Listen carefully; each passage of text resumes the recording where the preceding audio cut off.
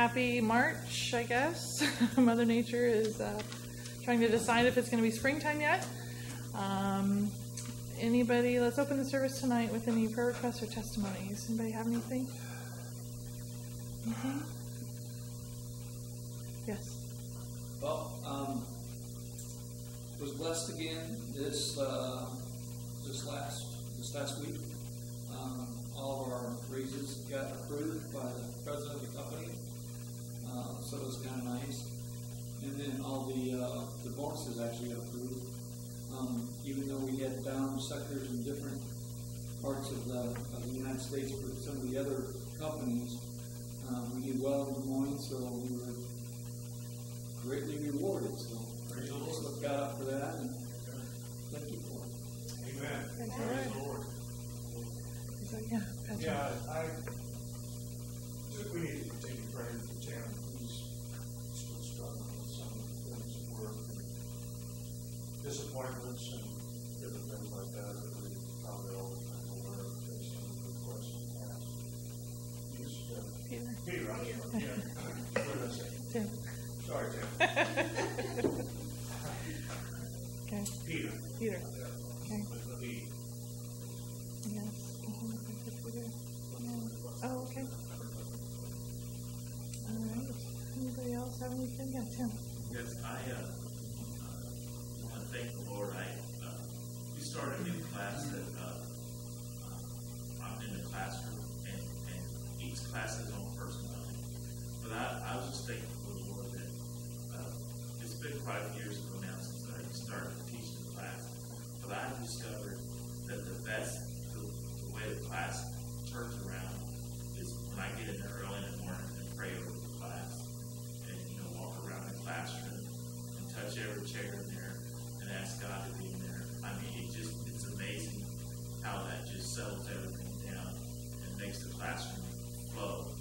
I didn't used to do that in the early years, and you get different personalities in there, but it just seems like it's just like God is in the room and He brings so much peace, and it makes the teaching so much easier, and they soak it up a lot better, because I always felt that teaching, is like 10% of the material and 90% of investing in them and changing lives. Yeah. And that's what I see, because a lot of times when they feel comfortable with you, because some of them have been in school for 30 years. It's not like they come out of high school and come to us. A lot of them have come from different jobs. But when they feel comfortable and then they can open up about personal just things that happen in their life, and they feel that some of them feel or ask you to pray, man, or that to me is just so incredible when they ask that and say, I'll pray for those situations in your life. And so I'm just thankful for that opportunity. Amen. And I just want to ask prayer for a client that we were there for a bond sale, and they were discussing the renewal of his contract. And this is a man who had made great strides in the school district as a superintendent, and was a godly man, has changed the culture of that whole school district, where the teachers go, they look the kids in the eyes, they greet them, they welcome them to the classroom, making a real difference in these kids' lives. And some of the changes, sometimes changes is hard. And anyway, I would just like to pray that whatever the scuttle is with the school board, there's a few new members, I think, that have an agenda. I believe he was placed there by God in that district, and I want to see him stay. And even though I can't say anything to school board meeting because of my position, my professional position, I can certainly pray for him tonight here with all of us. Bob Callahan is his name. He's been a real blessing professionally for me. I can go on and on, but he's a man of God, and he's a believer, and he's making a difference in the kids' lives in the district he serves, and I would like to see his contract extended, because I don't believe his work that God sent him there to do is done. In Jesus' name. Yes, sir. Okay, try not to make this long. But I've been going through a lot of inner stuff, not turmoil or stress, but inner heart stuff with God. And I've been going back and forth a little bit with this. And Eric and I have talked about some things, and he has God's used Eric to kind of tell me some things that I need to hear, not like chastising me or anything like that, but just to look at something from a different point of view. And like I was talking about last week about how we are new, why, it's, for me especially, why don't I act new? Why am I not who I was created to be? Why do I dig my heels in the dirt, when something new comes up? But I got the opportunity to talk to 2 friends today, and they're very close, very dear friends, and we're the kind of friends where we can not talk for a really long time, but we just pick right back up the next time we do talk. And it was really nice because they're both women of God, and so that's nice because I can freely say what I need to say and kind of what I'm going through, and I just feel really thankful for that I have that kind of release of trusted people that are going to give me wise counsel, because that's one of the things a friend does is they give very wise counsel. And so that was really, really nice, but it kind of brought me to a new space again, which is great because usually, like I said, I dig my heels in the dirt and I don't want to change, and I'm adamant I'm not going to, and this is just the way it's going to be. And so I'm just real thankful that God's been kind of just changing my perspective lately, and the way that instead of the way I'm going to see it or the way I want to see it, I'm starting to see things the way I believe He wants me to see situations and people, the way, that He would see them. And one of the women I was talking to, she said something to me about how one of the best things about me that she loves the most about me is that I'm not afraid to say what needs to be said. And I've never looked at it from that perspective before. I thought I was just bossy, but it turns out that I'm better than bossy. So she said, Sarah, she goes, that's just one thing I've always admired about you is just your courage to just say what needs to be said and to just stand up when you need to stand up. And I had this very fast flashback, like we had flashbacks about, from when we were children all the way to the point where we are now, and it's like a million memories in 2 seconds. And when I grew up in my childhood in the way that I grew up with my family, and I was bossed around a lot, and I had to stand up. I had to be very decisive as to when I was going to stand up, because when I did stand up, it better be for something important, because the consequences were going to be huge. They were going to be huge. My mom did not play around. She did not play. It was her way or it was no way. So, and I always remember never being mad at her, because I always said she just doesn't know. And having that attitude really very young in life, I think, has helped me now, because I still kind of have that attitude. But my friend said to me, she said, Sarah, even you tell me, Jane, calm down. You need to take these people where they're at. Take them where they're at. Take them where they're at.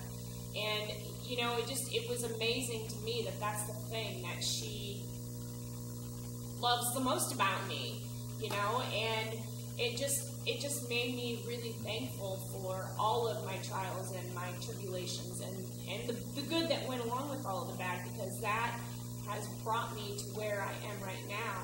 And where I want to be is I want to be where God wants me to be. I want to be whole, and I want to be healed, and I don't want to be heartbroken anymore, and I don't want to be any of those things. Whereas before, I just thought, I'll just shove it down a little bit further, and we'll just forget it's even there, and then it erupts back up again. But I don't want to do that. I want it out. I want to be purged of all of this. Yeah. And so it's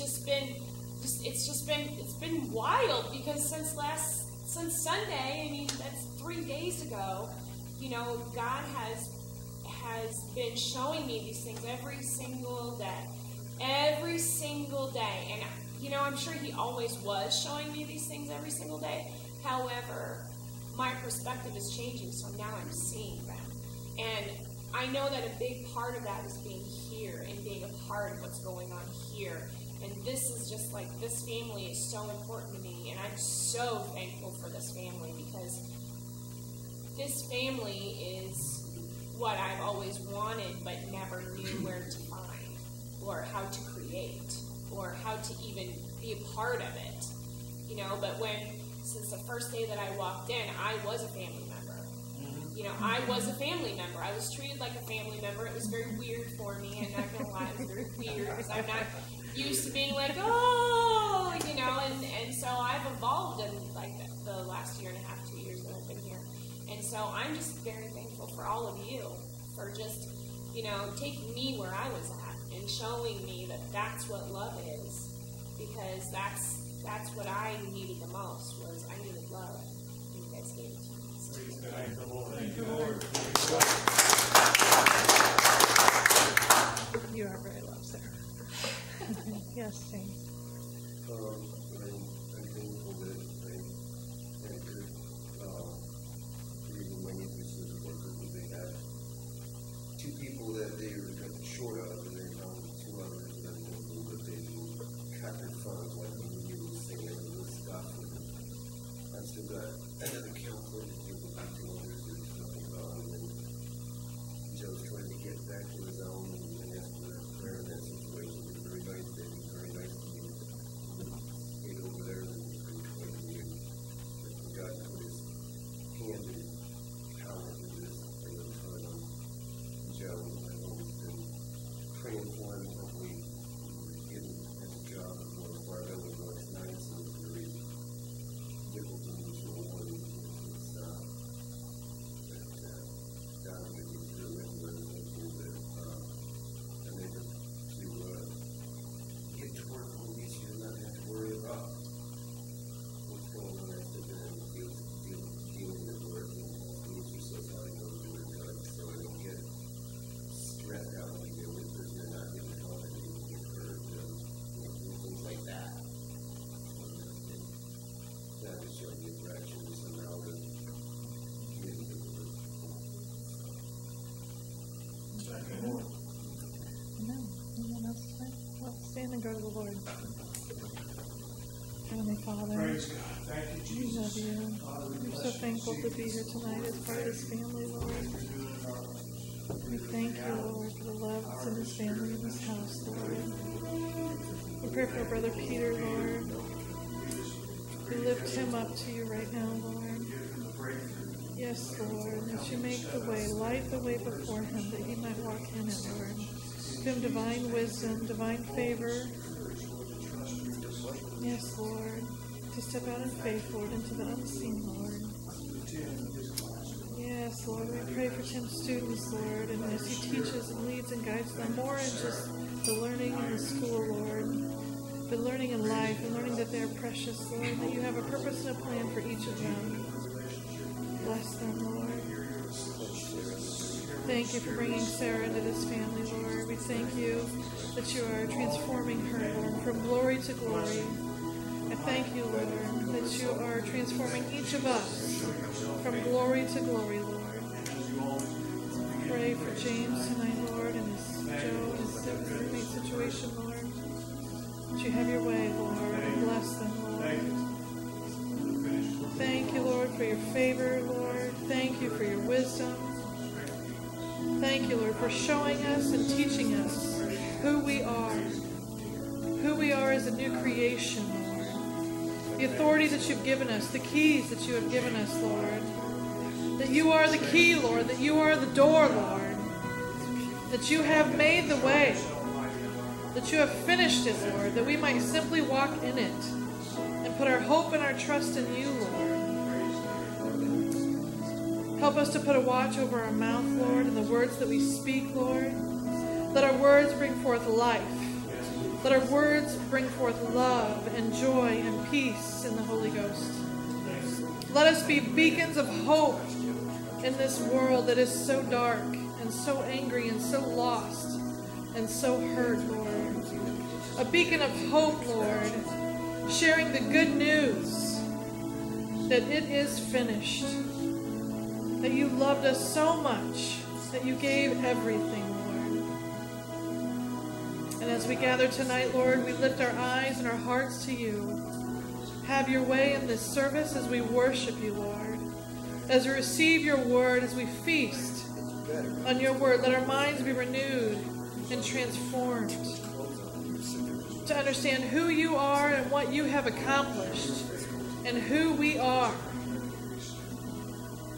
Jesus, you are so good. We thank you, Lord. We thank you for the abundant life that you have called us to. More than enough, a life of more than enough. If we will just believe. In Jesus' name. Amen. Thank you, Lord. And just a reminder, if you brought a cell phone tonight, to silence it till the end of the service. A reminder again, we are looking for help in the sound booth. Eastern Gate this Friday. Friday night, we're gonna find and loose. This pastor was preaching on Sunday. Tim was talking about praying over classroom situation before the gathering and stuff like that. Well, the revelation I got that Pastor expanded on Sunday happened Monday morning, the previous Monday, while I was praying, walking through an empty warehouse over to throw that thing, and it seemed like the situation was as I was releasing the kingdom in that place, the Lord said, I want to show you something, report back in, so you can't copy of God, it's just something. So, anyway, we're going to take some keys, we're going to, lose things, but we're going to find some stuff. We got a lot of junk that needs to be wrapped up and put away, forecast out. Amen. Amen.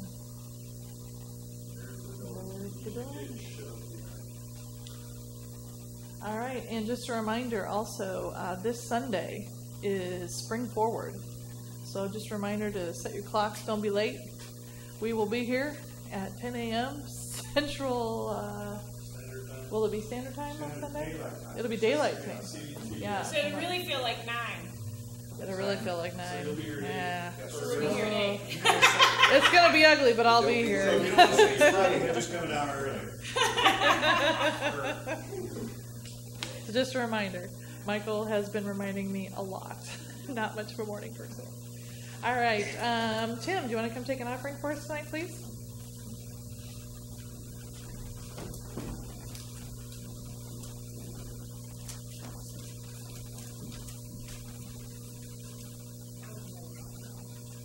Father God, thank you for this offering.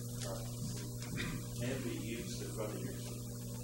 Because it's all about you, Lord. We thank you for the provision that you have provided for us, Lord. And we thank you for your blessings. May they touch many lives, Lord. And we thank you in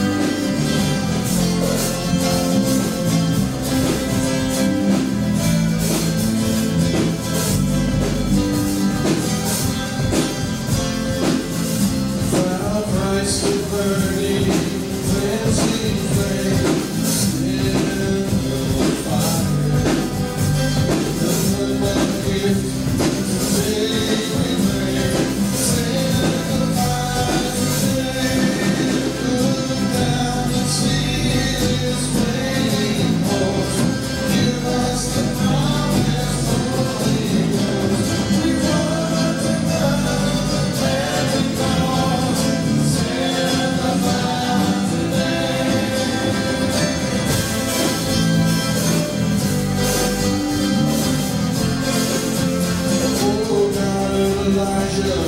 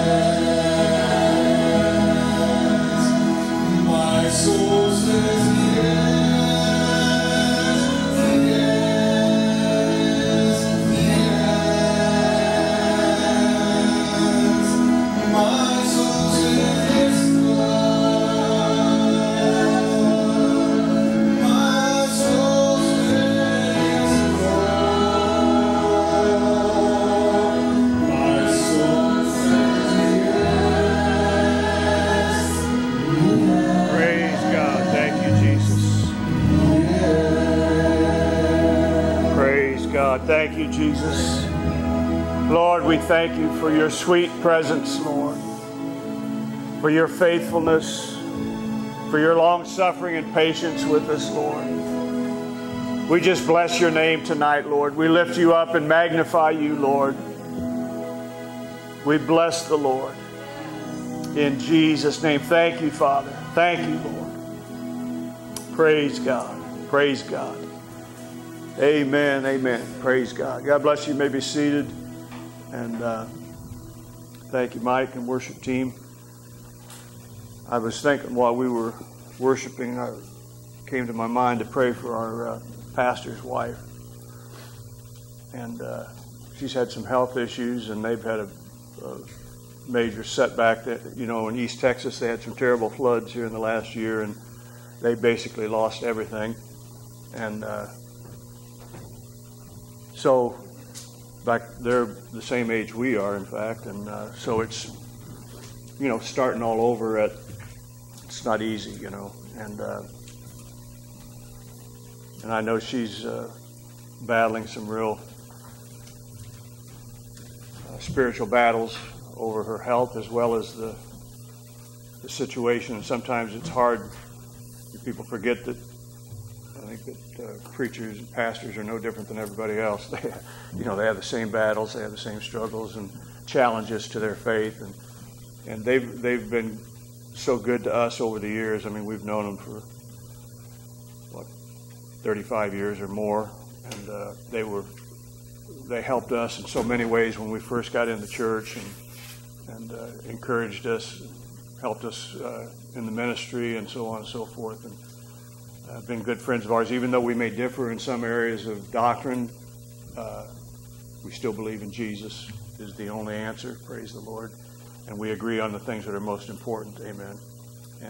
And we really do love them, and they've been shown their love to us over the years as well. So Sally was texting back, or texting and back and forth and stuff yesterday, and so I know she's in a real battle right now. So I'd like us all to just stand and go to the Lord in prayer again for Elaine and Bobby Edwards, and just believe for a great breakthrough in every area of their life and in the situation. They've been faithful to the Lord for so many years, and I know God wants to really bless them. So, Father, we just come before you right now with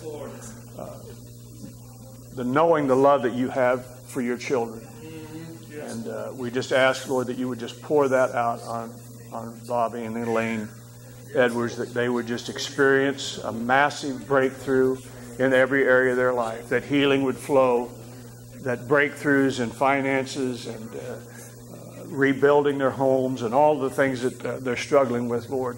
Show yourself mighty on their behalf. You've been a faithful God to them for so many years, and Lord, we know that nothing has changed with you. And we just ask, Lord, that they would see a real and a powerful manifestation of your life in them and in their situation. And Lord, we're giving you thanks for it right now. We declare that it is done in Jesus' name. Thank you, Father, for your goodness and your faithfulness. Thank you, Lord, for showing yourself mighty on their behalf. We give you all the praise and all the glory. For you are a great and a mighty God, the only true and living God. And for that, Lord, we are so grateful and so thankful. In Jesus' name. And everybody said, praise the Lord. Praise the Lord. Amen. Praise God. Thank you so much for praying with us. Praise God. Thank you, Jesus. Hallelujah. God is good. Praise the Lord. Kind of struggled with what I was going to preach tonight. Not that I didn't have something, but just what it was going to be. We're going to going in different directions. Sometimes when you know certain things, your natural mind kind of wants to take you that direction, even if it isn't. You know what I'm saying? I don't want to do that. I just want to do what I feel like the Lord is talking to me about. Praise the Lord. But before I get into that too far, it would be remiss of me if I didn't tell you that yesterday I saw a guy spill all of his Scrabble letters on the road. You say Scrabble letters? Yeah, he spilled them all on the road. And I asked him, what's the word on the street? Oh, he lightened up a little bit. Praise the Lord. Oh, it's not going away. It happened. Praise the Lord. Hallelujah. You know the Lord has a great sense of humor. Praise the Lord. Obviously. Look around. Amen. All right, well, getting aside, let's get right to it. Amen. Romans chapter 10 and verse 9. Y'all know that when we get born again, we're born of the Spirit, and our spirits are made brand new, restored to fellowship with God, reconciled to God, redeemed to the Lord. But you don't have to be saved very long before you realize this didn't get saved. It has to be renewed. And so there is a battle, and I know there's sometimes arguments within the body of Christ over whether we have two natures or if that old nature was destroyed and so on and so forth. I won't even go there because I don't know for sure if that's just semantics or what it is they're actually saying. But I do know this: we have problems with this sometimes, and this thing can cause us to say things and do things that don't agree with our spirit whatsoever. So in a roundabout way, that's kind of what I want to talk to you about tonight, because we all have battles. And nobody's exempt from this because we're on this planet and we have flesh, we have a natural mind, and so we battle with things, and sometimes the enemy comes and tells you, well, you're not even saved. I mean, how could you say something like that? How could you do something like that? How could you behave that way? Well, my spirit doesn't. It's perfect. But this thing here can cause me to say and do things that that my spirit doesn't agree with at all. That's the Adamic kind of side of us that has to be renewed, that has to be transformed and conformed, amen, to Jesus Christ, not to this world. So, if thou shalt confess with thy mouth the Lord Jesus, and shalt believe in thine heart that God hath raised him from the dead, thou shalt be saved. So that is resurrection faith. And that's what we really have to have. It's not enough to just have a mental acknowledging that Jesus is Lord, but it's that not only was he crucified and buried, but he rose from the dead. That's the faith, amen, that challenges us. We were raised with him, amen, in newness of life. So look at John chapter 20 now. Excuse me, John 20 verses 30 and 31.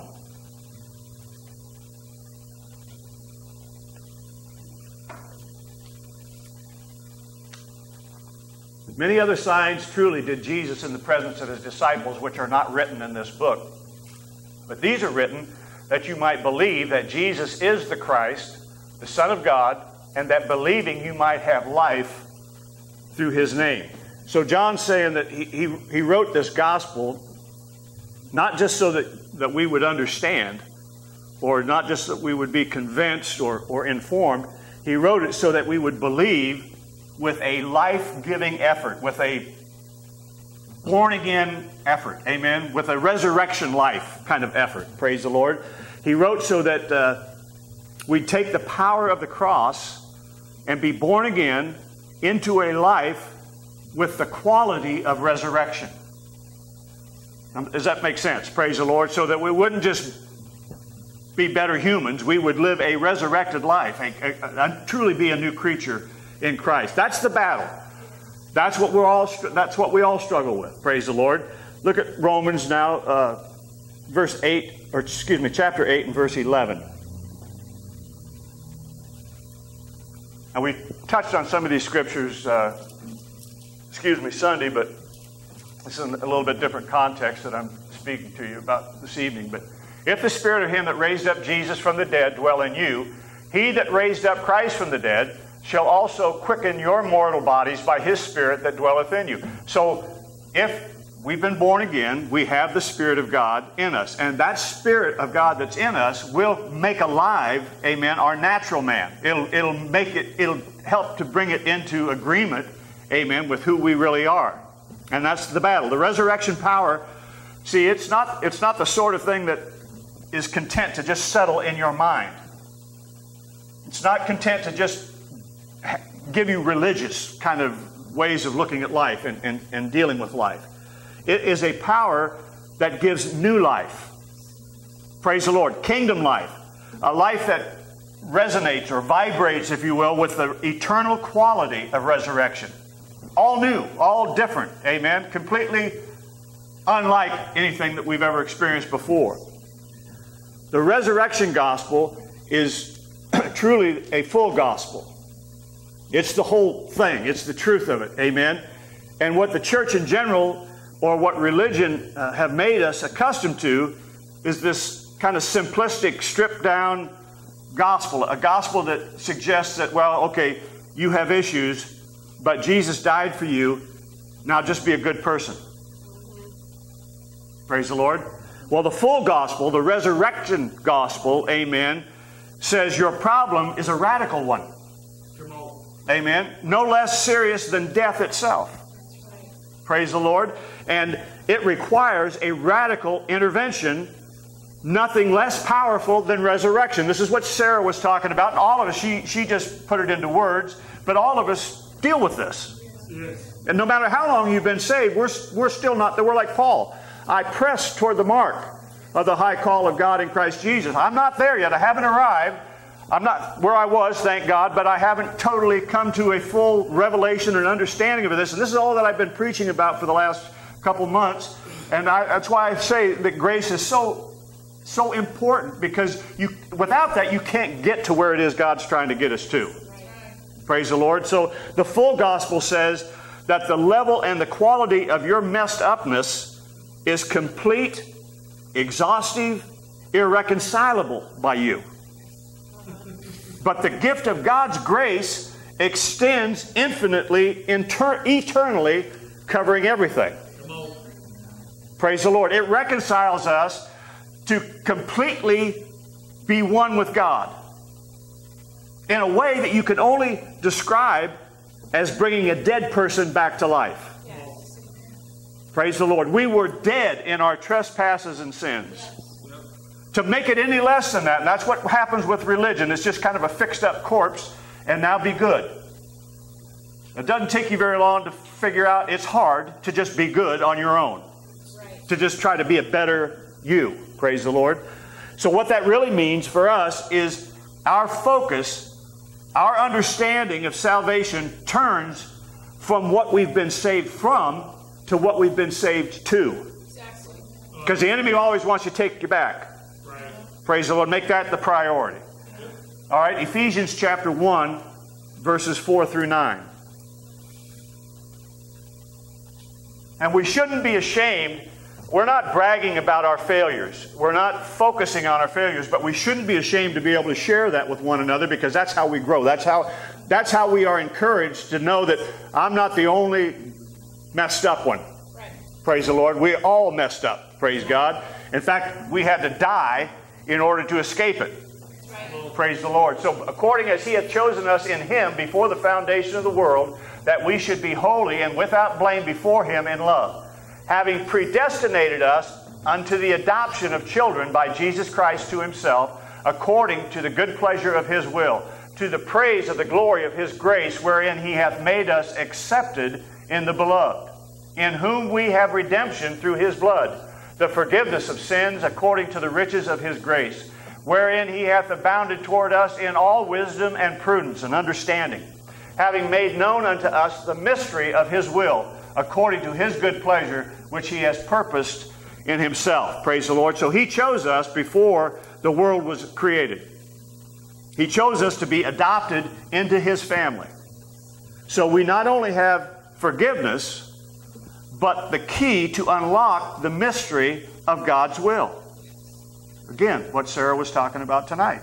And all of us think these things. We're all trying to figure out, what is God saying? How's He trying to reveal Himself? How is He trying to show Himself to me and through me, and so on and so forth? Amen. It's the mystery of God's will is being in Christ. The power of resurrection. And for that, you have to understand grace.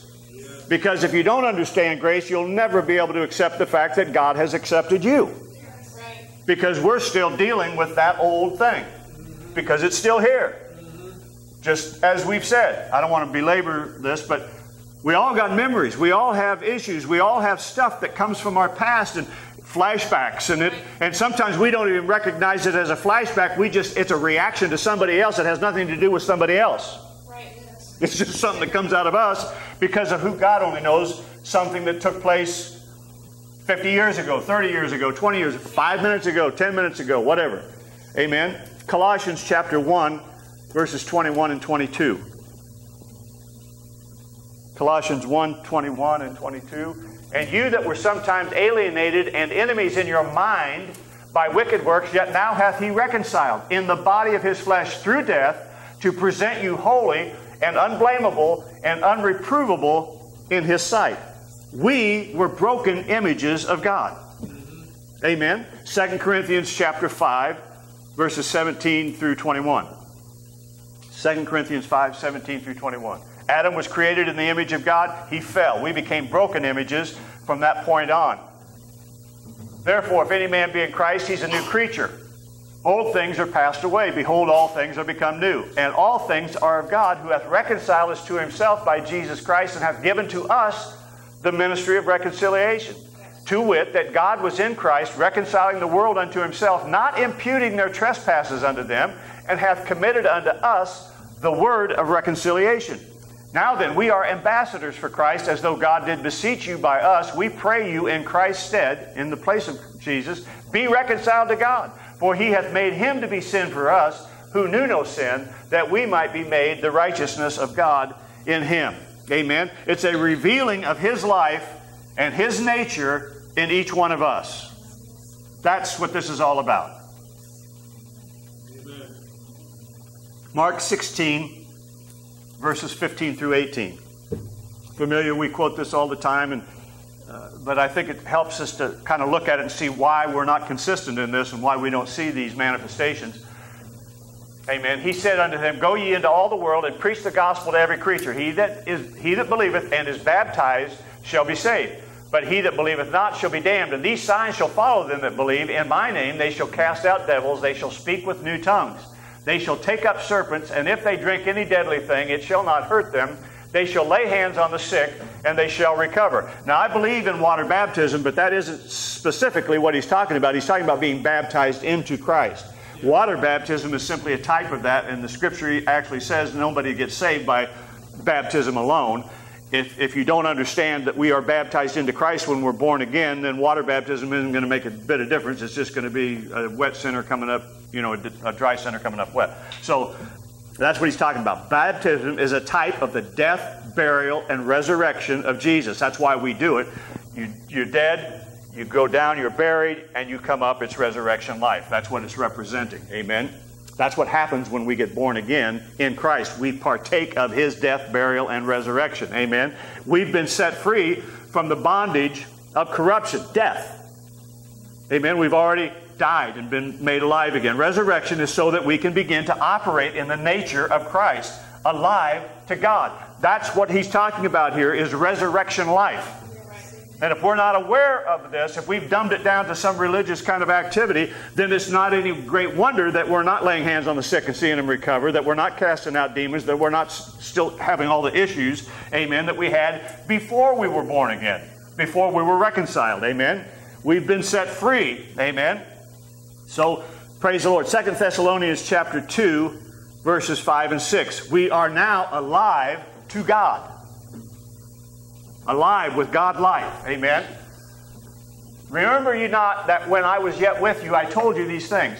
And now ye know what withholdeth that he might be revealed in his time. So remember, he said, remember what I told you. I was yet with you. I told you these things. And now you know what is withholding the revealing of Jesus. What's holding back the revelation, the revealing of him in our lives? Okay? The he that is to be revealed is the Lord Jesus Christ. Go back, if you will, Mike, to verse 1.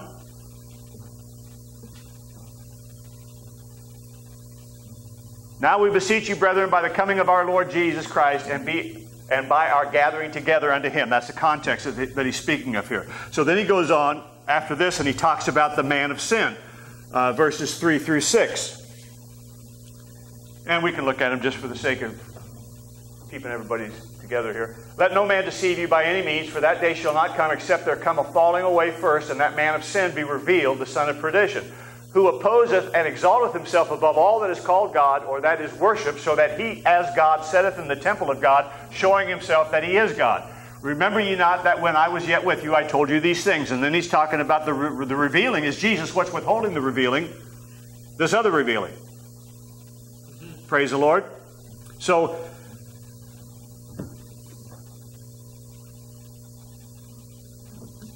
2 Thessalonians 2, verses 6 and 7.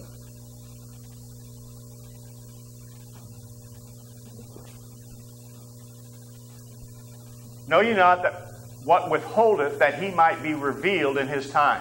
For the mystery of iniquity doth already work. Only he who now letteth will let until he be taken out of the way. This is the second half of a mystery. Now you know what withholdeth that he might be revealed in his time. For the mystery of iniquity does already work.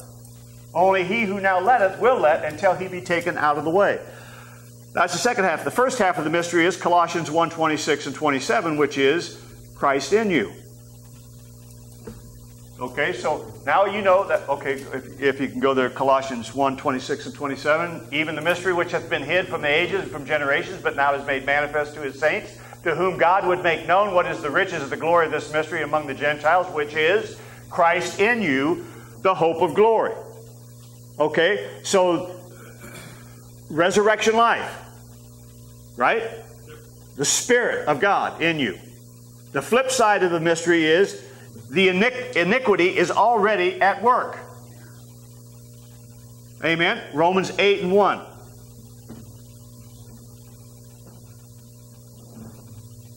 So the mystery, we are in Christ, but the flip side of that mystery is iniquity is at work.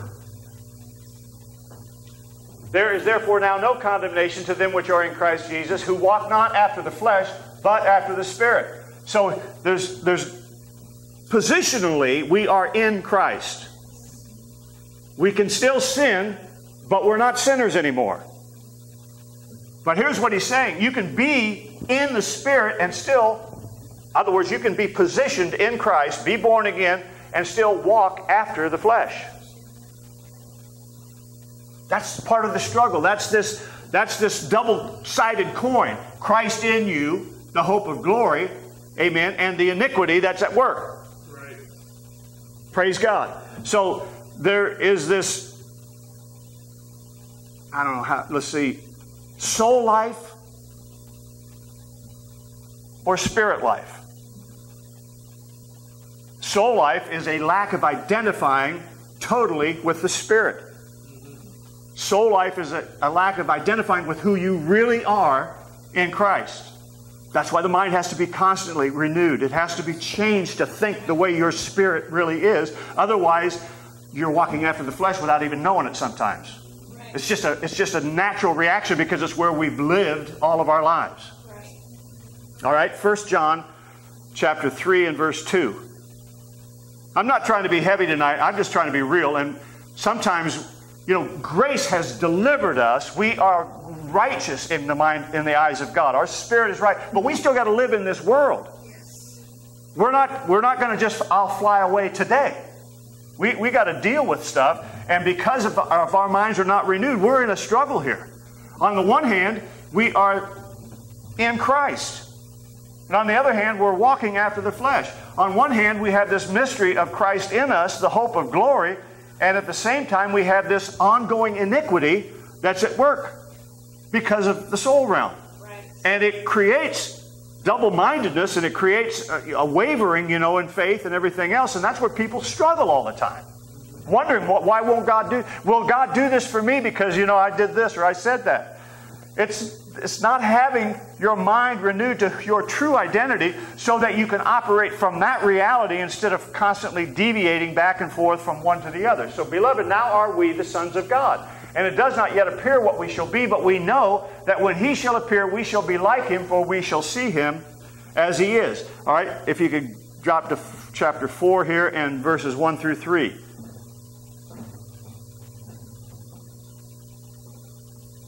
Beloved, believe not every spirit, but try the spirits whether they are of God. Because many false prophets are gone out into the world. Hereby know ye the Spirit of God. every spirit that confesseth that Jesus Christ is come in the flesh. Now look at the way this. There's a reason for language being language. I know we bastardize everything in the United States. We got so many slang words we don't know what we're saying half the time. But there's a reason for things being said the way they're said. Beloved, believe not every spirit, but try the spirits whether they are of God, because many false prophets are gone out into the world. Hereby know ye the Spirit of God. This is how you know the Spirit of God. Every spirit that confesses that Jesus Christ is come in the flesh is of God. And every spirit that confesseth not that Jesus Christ is come in the flesh is not of God. This is that spirit of Antichrist, whereof ye have heard that it should come, even now already is it in the world. So any spirit that does not confess that Jesus Christ is come in the flesh. Now, we know that Jesus came in the flesh 2,000 years ago. And we're sure that He's going to come again at some point. But it doesn't say any spirit that confesses not that He has come or will come in the flesh. It says that any spirit that confesses not that Jesus Christ is come. There's the battle. Praise the Lord. So what is your spirit confessing? Not your mouth, because we can say whatever we've been told to say. Do you see what I'm saying? What is your spirit saying? Jesus is coming you? Or is it not confessing that? Now, I'm going to just go a little bit further tonight than I debated about, but I'm going to do, y'all can deal with this, praise the Lord. You're not babies, okay? Romans 8, verses 8 through 11. Romans 8, 8 through 11.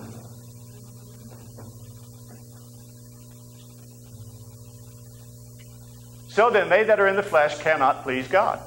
But you're not in the flesh, but in the Spirit, if so be that the Spirit of God dwell in you. Now, if any man have not the Spirit of Christ, he's none of his. And if Christ be in you, the body is dead because of sin. We've already talked about this resurrection thing, but the Spirit life because of righteousness. Resurrection life.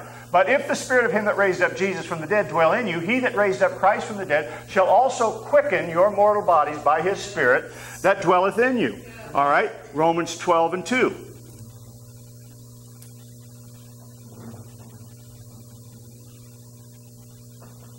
Be not conformed to this world, but be ye transformed by the renewing of your mind, so that you can prove what is the good and acceptable and perfect will of God, so that you can be a revelation of Christ. Not just to everybody else, but you need it as much as anybody. If you don't have it, you can't give it to somebody else. Praise the Lord. Resurrection life. Not what we've been saved from, but what we've been saved to. Resurrection life. The life of Christ. A life of Christ lived in us. Paul said, I'm buried with Christ. I am dead. Yet I live. But yet it's not me that lives, but it's Christ in me. Amen? All right, so let's just go a little bit further. Ecclesiastes chapter 3, verses 17 and 18. And I'll show you, in my opinion, and based on things that I've read and studied, how we have dumbed everything down to human ways of looking at things when this word is spirit and life. So in Ecclesiastes 3 verses 17 and 18, he said, I said in my heart, God shall judge the righteous and the wicked, for there is a time there for every purpose and for every work. I said in my heart concerning the estate of the sons of men, that God might manifest them, and that they might see that they are themselves beasts. God's going to judge the wicked, but He's also bringing them to a revelation that they can see themselves as beasts. Without the regeneration of God, man is a beast. Look around you. Absolutely. Praise the Lord. He has a beast nature.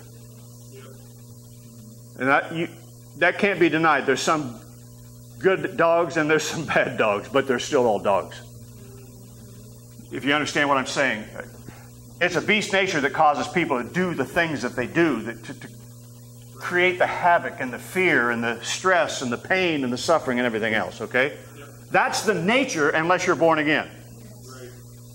Now, this doesn't get born again. So it still has some beast nature in it. It has instincts, you might say, that always want to fall back to the old safety net, to the way that it always operated before, even though who you really are is righteous, holy, just like Jesus. All right? Romans 7, verse 15. This is exactly what Paul is talking about. I won't read, I'm just going to read this one verse for the sake of time, but if you've read it, Romans 7, you know what we're talking about. When I want to do good, I do bad. I try to do better, the harder I try to be good, the worse I am. For that which I do, I allow not. For what I would do, or would, that do I not. But what I hate, that's what I end up doing. Anybody ever been there? Praise the Lord. This is not before he was born again. This is after the fact, because he goes on to say, thank God for Jesus Christ in chapter 8. Because without him, we're all beasts. But there is no condemnation now, but there's still consequences. So, praise the Lord. 2 Thessalonians, and let's just read this whole chapter. 2 Thessalonians chapter 2 in the context of where I'm speaking from, okay? 2 Thessalonians chapter 2. I'm not sure how many there are in that. 17, yeah. Now we beseech you, brethren, by the coming of our Lord Jesus Christ, and by our gathering together unto him, that you be not soon shaken in mind, or be troubled, neither by spirit, nor by word, nor by letter, as from us, as the day of Christ is at hand. Let no man deceive you by any means, for that day shall not come, except there come a falling away first, and that man of sin be revealed, the son of perdition. Praise the Lord. That's what I'm talking about tonight. Because if he isn't revealed, we never do anything about it. That's what Paul was teaching, is he's going to be revealed in you. And that's because if you don't recognize that, you're never going to do anything about it. You're just going to go on stumbling through, trying to figure out what's going on. So who opposeth and exalteth himself above all that is called God? That's us. We are the children of God. But it opposes that. Or that is worshipped, so that he, as God, sitteth in the temple of God, showing himself that he is God. We are the temple of God. But he tries to exalt himself in the temple to say that I'm God. This thing, this behavior, it rules, right? Remember you not that when I was yet with you, I told you these things, and now you know what withholdeth that he might be revealed in his time. So now this starts to make more sense in the context of what Paul's teaching. For the mystery of iniquity doth already work. Only he who now letteth will let until he be taken out of the way. And then shall that wicked be revealed, whom the Lord will consume with the spirit of his mouth, with the word of God. The mind being renewed. That's how he gets consumed. With the spirit of his mouth, and shall destroy with the brightness of his coming.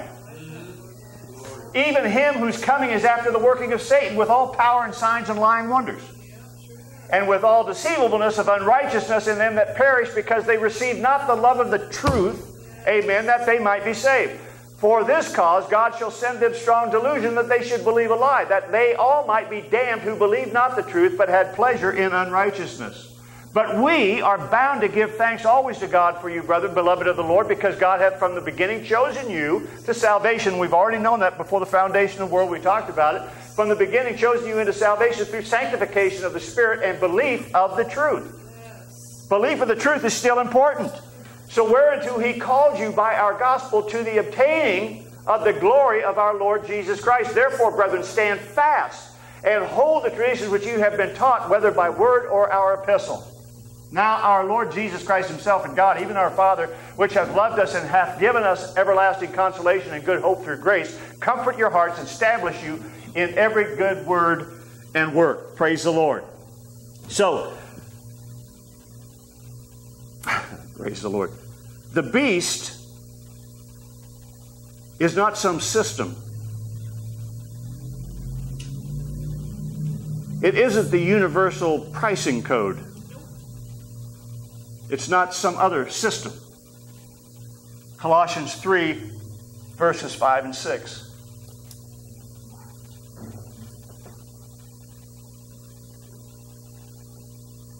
Mortify therefore your members which are upon the earth, fornication, uncleanness, inordinate affection, evil concupiscence, and covetousness, which is idolatry. All of that, okay, I get it. We're talking about sexual sin, but the truth is that is talking about covenant breakers. Now, the result of that might be some physical stuff that goes on, but this is really about breaking covenant with God, not believing, amen, in the covenant that He has made. It makes us fornicators. It makes us adulterers. We're married to Him, right? So, for which things sake the wrath of God cometh on the children of disobedience. That's the nature of the beast. It doesn't believe God.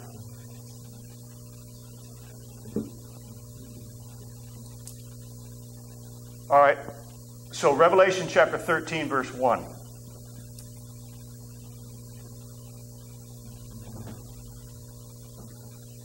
And I stood upon the sand of the sea and saw a beast rise up out of the sea, having 7 heads, 10 horns, and upon his horns 10 crowns, and upon his head the name of blasphemies. Now, I'm not going to take all the time to do this, but the sea represents people. It's symbolic of people. So does the sand. So, out of people rise up this beast nature. It's not Gorbachev. Right. It's not Hitler. They had the beast nature, and it was exemplified maybe in their lives, but they're not the Antichrist. Right.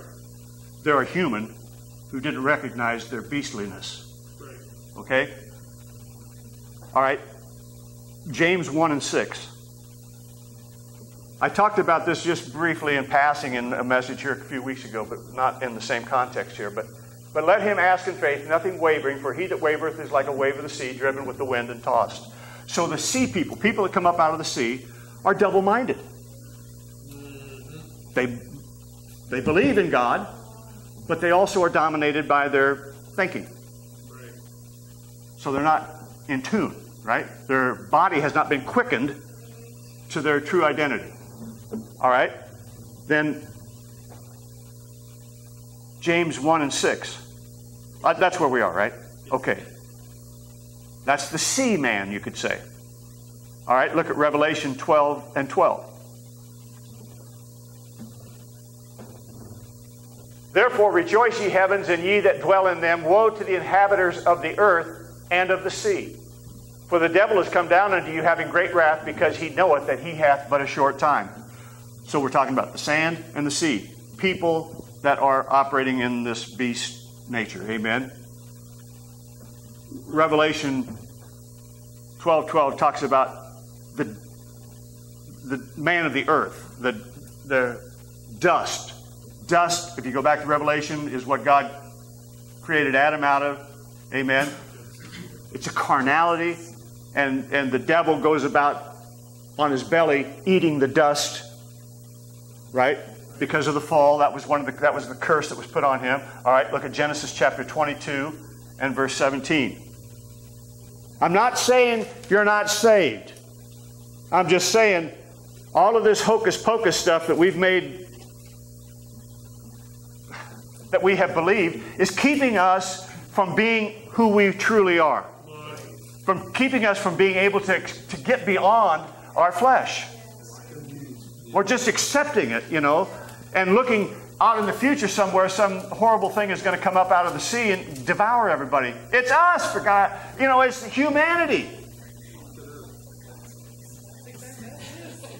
That in blessing I will bless thee, and in multiplying I will multiply thy seed as the stars of the heaven, and as the sand which is upon the seashore, and thy seed shall possess the gates of the enemy. So here's the same reality here, is that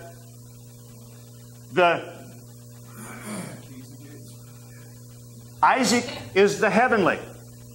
Ishmael is the earthy. What did it say about Ishmael? He's like a wild ass. He's a beast. Why? Because he isn't part of the covenant. So you could say the same thing about Esau and Jacob. Jacob had the covenant. Esau sold the covenant out. just for something to satisfy himself. These are all talking about two natures here. They're not just talking about two separate realities. They're talking about two people. Even, especially with Jacob and Esau, you can see it because they're twins. And God chooses one who should not have been the receiver of the blessing, but he was a heel grabber. Amen. The Scripture says he grabbed the heel of Esau, trying to get out ahead of him, because he wanted the blessing. And then he deceived his father so that he could get the blessing. He would have gotten it at some point. It was God's intent that he would have it. But you could see the dual nature going on there. The covenant and then the humanity struggling with it. Praise the Lord. The devil comes, it says, on his belly, he goes about eating the dust of the earth, right? He comes to devour the carnal mind, to control the carnal mind. The double-minded sea dweller and the sand dweller from which the beast arises. That's what attracts him. That's what puts him on. Gives him access. All right, Galatians chapter 5, verses 15 and 16. I'm saying this so that you could go back and you can start looking at these scriptures and see we have nothing to fear. This is all we read the first 65 books of the Bible, and we see the spiritual analogies and metaphors and so on and so forth. Then we get to the book of Revelation, and all of a sudden it's like, where did this come from? It doesn't fit anything else. It doesn't sync with anything else that we've learned. Only because we've projected it all out into some weird fantasy world that has nothing to do with the rest of the Bible. If the first 65 books are a revelation of Jesus Christ, then certainly Revelation, which is by definition the revelation of Jesus Christ, is about the same thing. It isn't a new thing that we get off into. It's just that everything that we have looked at spiritually before, now we're looking at it as though it were literal. And there's a literal truth to it, but it's all symbolic. It's all symbolized by the spiritual. And that's what I mean. He says, unless you're willing to look at spiritual things spiritually, you're not going to figure it out. You're not going to understand what's going on. Isn't that a perfect definition of us? If we don't look at ourselves spiritually, we can't ever figure this thing out, because there's always something that isn't matching up with the Spirit. But if you bite and devour one another like a beast, what happens? Take heed that you're not consumed one of another. This I say then, walk in the Spirit, and you will not fulfill the lust of the flesh. He's talking about the same thing. If you operate as a beast, you'll destroy yourself. You'll destroy others. So stay in the Spirit. Keep in line with the Spirit. I know it's easier to say this and read it and say, okay, well, there it is. Come on.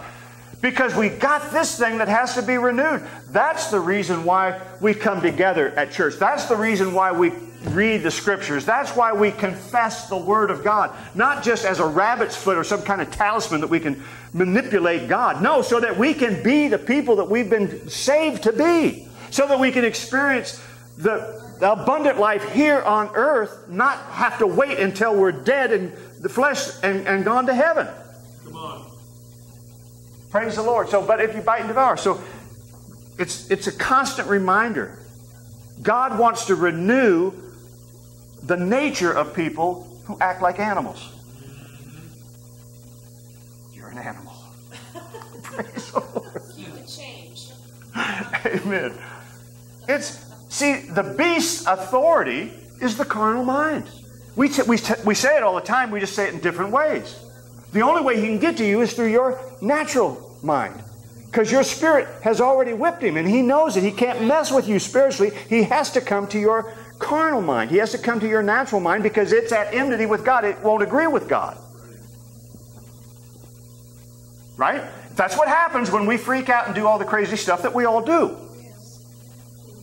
We haven't identified ourselves as who we truly are, and we yield to that carnal mind, and the devil's right there. And twists it and Yeah, how many of you had an argument or a misunderstanding or whatever, and a few days later you're going, I don't remember what that was about. How did that ever get started? Because it escalates. Once he gets you in the flesh, man, he can rip you 10 ways to Sunday because you don't know what's going on. And then, like I said, I've said this before, but it's true. It's true of me. It's true of all of us. 3 days. It isn't like Sally and I haven't just had a big blow up here. That's not why I'm preaching this. Although we have had them, praise God. That isn't why I'm doing this. I'm just saying, there's been times when you get into strife of some kind. It may not be with your spouse. It may be a job. It may be some other derelict, somebody, a neighbor. It could be anybody. And it isn't till you're into the mess that you realize, hey, this is a spiritual battle. Yeah. Because you don't see the forest for the trees. You're so into it that by the time you realize that, you're already in up to your neck, and now you got to figure out now what?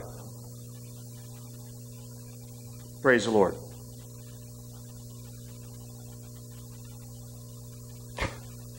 The beast's authority is the carnal mind. All right, look at Ephesians chapter 1, verses 13, 14. I'm about done. I've messed with your heads enough for tonight, praise the Lord. Ephesians 1, 13 and 14.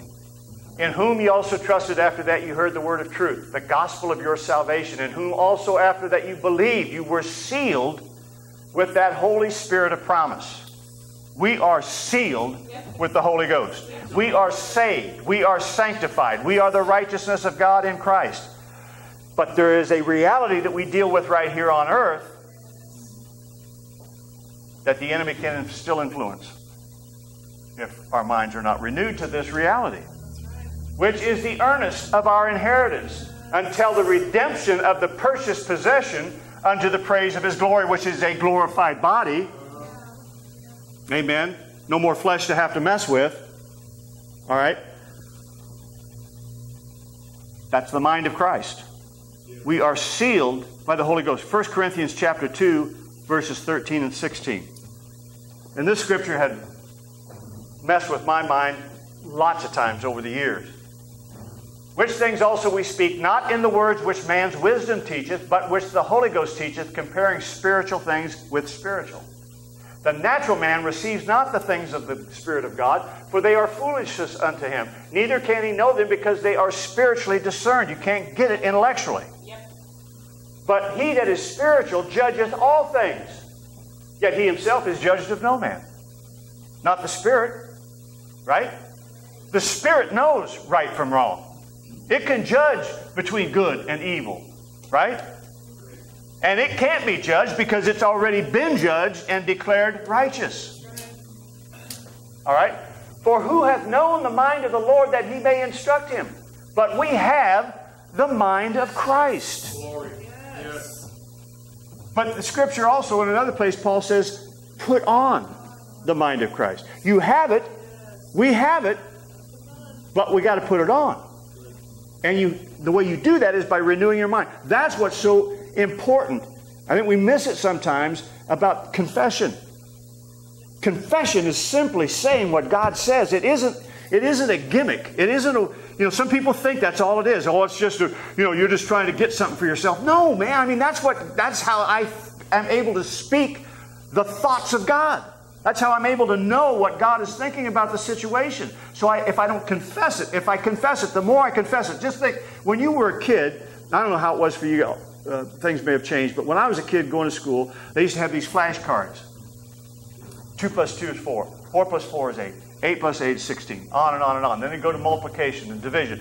Over and over and over and over and over until it becomes so natural that you don't have to start counting on your fingers. Amen. You don't have to count on the points of the number to figure out what it is. It's instinct. It's natural because it's been so inbred into your thinking, into your mind, that it's a natural reaction. 4 plus 4, 8. Right? And so, and even more abstract problems become less abstract because you kind of get it. You just kind of, your mind starts working that direction, that way. It's able to resolve the conflict, right? That's what the Word of God is supposed to do. That's what renewing our mind is supposed to do. Resolve the conflict. so that we can lay hands on the sick, so that we are a true representation of God. But here's the deal. Unless that man of sin is revealed, we'll never do anything about it. We just go on stumbling through life wondering why God isn't doing this, and why isn't that happening, and why isn't this happening. That's the purpose for this, not to make us feel weird or ashamed or anything. We're saved.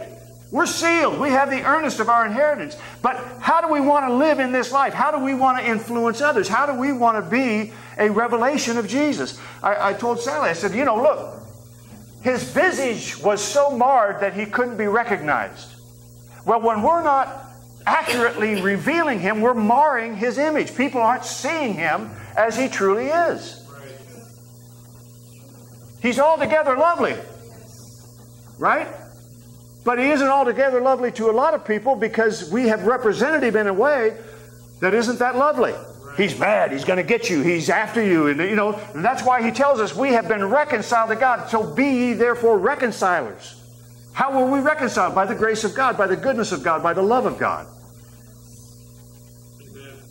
Who hath known the mind of the Lord that he may instruct him? But we have the mind of Christ. All right, I'll quit with this. Revelation 19, verses 11 through 21. Revelation 19, 11 through 21.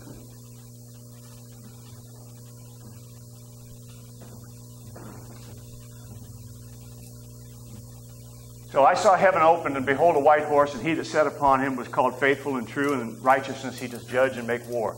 His eyes were as a flame of fire, and on his head were many crowns, and he had a name written that no man knew but he himself. And he was clothed with a vesture dipped in blood, and his name is called the Word of God. And the armies which were in heaven followed him upon white horses, clothed in fine linen, white and clean. And out of his mouth goes a sharp sword, that with it he should smite the nations. We're not talking about natural armies here. Right. We're talking about demonic, spiritual warfare. Right. He is the Word of God. Out of his mouth comes the Word of God, the sword of the Spirit. Amen. That it should smite the nations, shall rule them with a rod of iron. He that treadeth the winepress, the fierceness of the wrath of Almighty God. And he hath on his vesture and on his thigh the name written, King of Kings, Lord of Lords. And I saw an angel standing in the sun.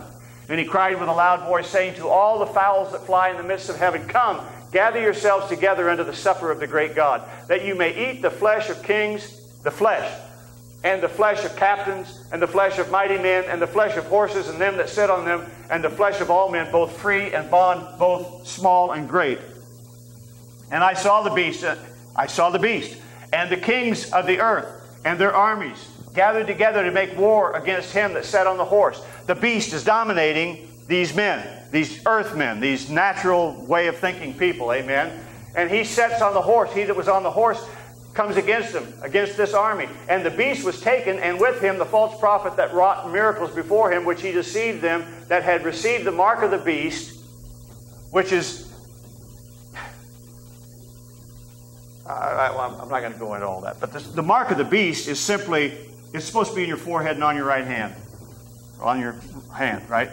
Well, Jesus has sealed us in our head. We have the mind of Christ. This is just somebody that doesn't have that. The mark is the mark of man, the fallen nature of man, the beast, amen. And it's the way he thinks, and the way you think is the way you act. And your hand represents your actions, your works. Okay? So the beast was taken, and with him the false prophet that wrought miracles before him, and with him he deceived them that he had received the mark of the beast, and them that worshipped his image. These both were cast alive into the lake of fire, burning with brimstone. And the remnant were slain with the sword of him, the word of God, which sword proceeded out of his mouth, and all the fowls were filled with their flesh. The word of God, not literal armies, because the weapons of our warfare are not carnal, but they're mighty through God to the pulling down of strongholds. God would have to contradict himself for that to be anything other than that. Right. But they're mighty through God to the pulling down of strongholds. The strongholds are any area in our lives that have not submitted to the Spirit.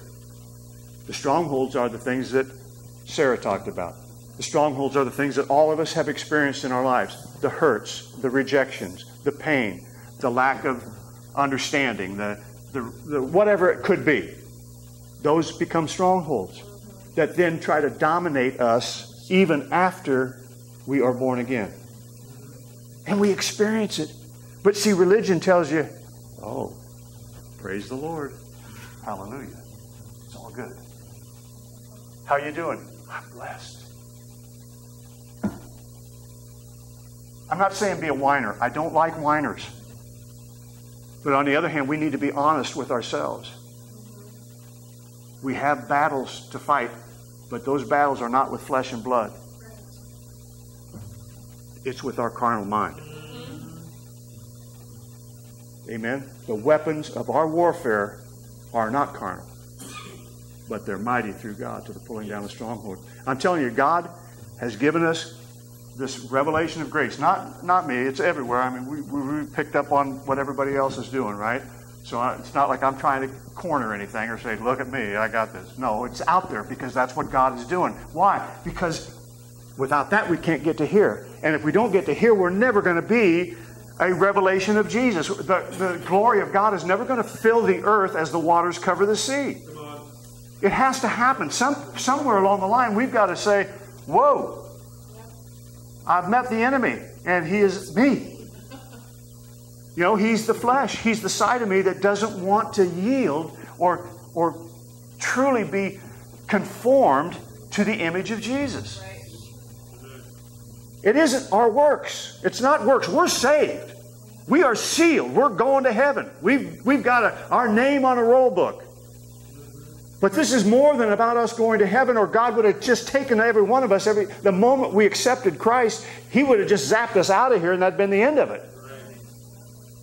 But there's a whole world here of people who are still beasts that God is trying to restore and redeem back to His image. He's wanting a big family. He's wanting to increase the family. Right? Praise the Lord. All right. Praise God. I'm done. Thank you, Jesus. Father, help us. Help us, Lord, to develop into the people, not through condemnation, not through guilt, not through shame, but by your love.